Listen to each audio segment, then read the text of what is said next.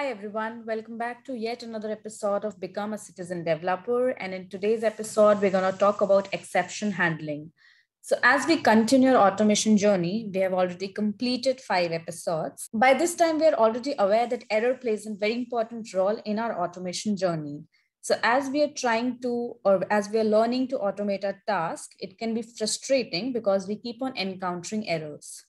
But what would actually make us complete our automation and complete a learning journey is not to avoid error, but actually learning that how do we tackle them.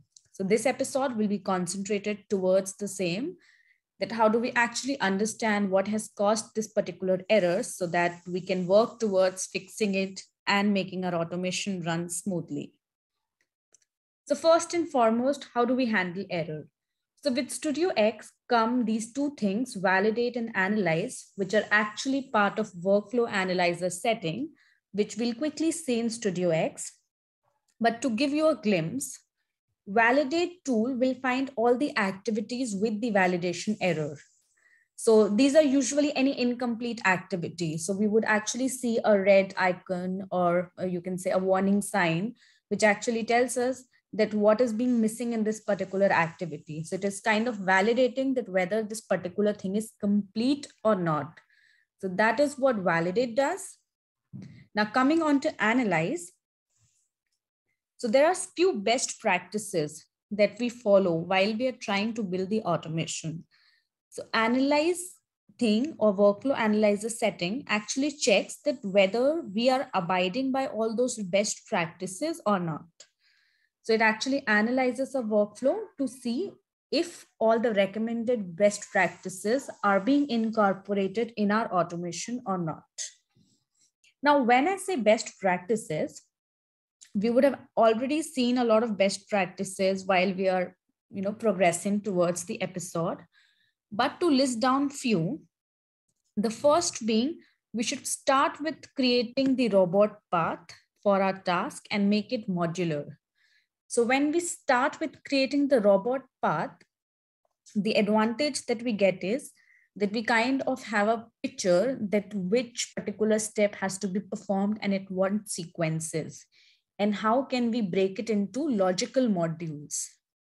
Then renaming the activities. So as in when we drag any activity, we should rename it, because when there are a lot of activities already being used in our process, if we rename it, then it would be easy for us to actually debug it or reach to that particular activity that has thrown error.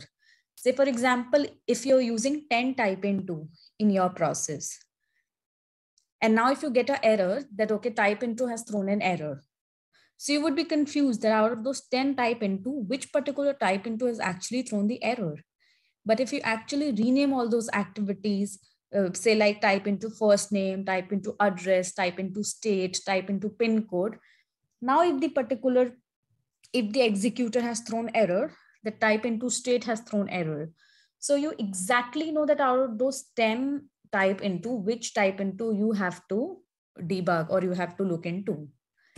Then using project notebook for all the calculations that you do. Though we haven't seen project notebook and it uses in the episode till now, but we'll soon see it. So it's a inbuilt, or you can say by default, a Excel present with every solution that you create. And it is recommended that for any calculation, you should utilize project notebook. Constantly check for the input data to be correct.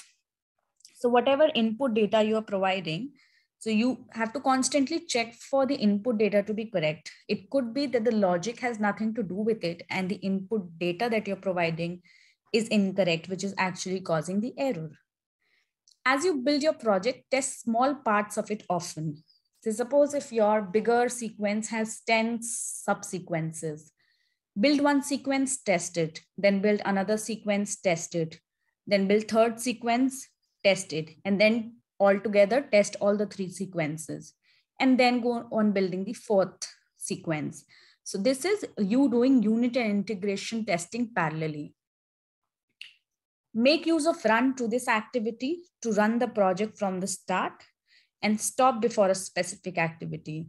So as the name suggests, if you use run to this activity, So it will begin from the start and come till that particular activity. If you use run from this activity, so it will start from that particular activity and go till end. So run to this activity will start from start to that particular activity, and run from this activity would start from here and go till the end. Use annotation for activities. So annotations are like comments that you provide. So that is useful if suppose I have built the code and I've given it to you. So if I have used proper annotation in my code, then it is very easy for you to actually understand what is being done in each sequence. So it gives you more information and better understanding of the code. And for all the activities that have the option of reference as, use suggestive naming. So as you would have seen in the previous Excel automation episode, that whenever you use an Excel automation or whenever you actually use an Excel, so you also can refer that particular Excel with a name. So reference is nothing but like a nickname to it. So if you actually give a very meaningful name to it, then it is very easy for you to, build complex logic, as well as it is very easy for other people also to understand your code and for you also to debug it. Say now you have built a code, but if you have to debug it, say a month later or say 6 months later, if you've actually used proper naming convention and useful naming, then it would be easy for you to relate to the things. Now let's just go and look all of this practically. So as I was saying, this is where you see validate and analyze. If you actually click on this drop down button, you will see two options. One is analyze and the other is validate. So as I told you, validate will actually check for incomplete thing. In this particular Excel, you can see there's a red button which says one or more children have validation errors or warning. Similarly, this also says the same. So when it says one or more children have validation error or warning, which means you have to go inside it, which means this particular sequence has nothing to do with it. In fact, this is the sequence that has issue. So now this says target element must be set, which means there's no selector for this. And you have to indicate that where it has to select. So now you know that this is where the problem lies. Also, if this thing is not validated, you cannot run it. If your solution is not validated, you cannot run it. Now, if I try to run it, it will show me error. So it says validation error, target element must be set. The other thing is analyze. If I click on analyze, there are certain set of rules. Okay, let me open analyze. Okay, analyze will not open unless I actually clear out all these error that is there. So let's go on clearing it. Let's copy this RPA sample unicorn name because we have to indicate the selector, and for that we'll have to open this particular site.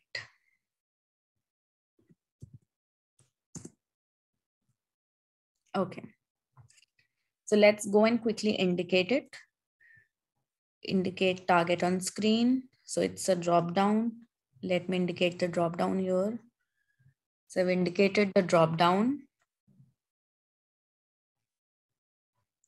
So it's searching for target by selector. It has selected the anchor. I'll click on confirm. Okay, so now it's done. Now you can see the error is gone. Now if I open analyze, so it is analyzing the project and it says saved value my unicorn name is used in activity message box, but is created later by activity get text your unicorn name. So now if you actually look closely at the error, it is very clear. What it says is that saved value my unicorn name is used in the activity message box. Okay. So it is used here, but the value set here, which means it should be after we have set it, only then we can display it, right? So now if we go and analyze it, no errors found, which means it is fine. It is analyzed, it is validated. But what all it is actually validating is For that, we can open workflow analyzer settings and we can see all the rules that it is referring to. You can check and uncheck any rules that you want. You can also select that whether you want the default action to be error, warning, info, or verbose. So all this is up to you. Now, few thing to notice here is you see here a code is given, right? So how this code actually work is it has three things separated by hyphen. So the first is actually the category. So where you see Excel, it's actually Excel. Where you see 0 to 7, so it is a rule number 27. DBP means design best practices. So it's an Excel rule of design best practices, rule number 27. So this is how the naming convention is done. Then from here, you can see what the scope is. Okay. So if it's a project level scope or it's a workflow level scope, that you can see. Then if you select any particular thing, so you here in the recommendation, you'll see how to follow the rule.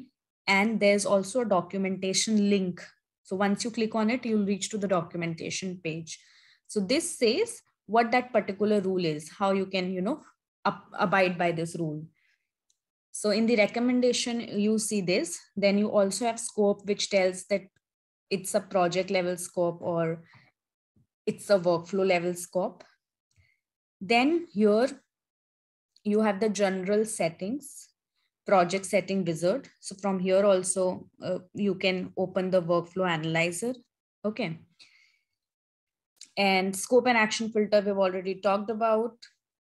Now, some of these rules like activity restriction or package restrictions, you see package restriction, activity restriction, app URL restriction. So these are actually managed by your organization. Okay. So these are prohibited and managed by your organization.